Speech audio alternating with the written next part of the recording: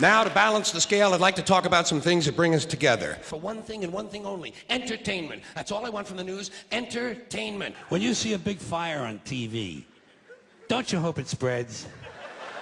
Don't you hope it gets completely out of control and burns down 6 counties? You don't root for the firemen, do you? I mean, I don't want them to get hurt or nothing, but I don't want them putting out my fire.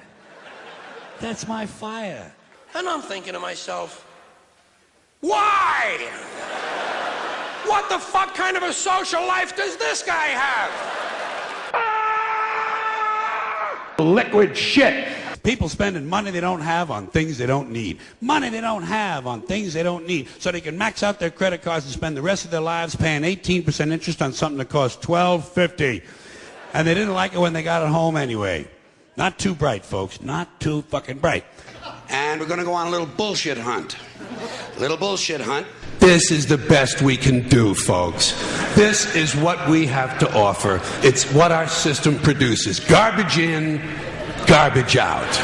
We are the proud parents of a child who has resisted his teacher's attempts to break his spirit and bend him to the will of his corporate masters. Fine. I thought, holy shit, I hope I can get tickets to that.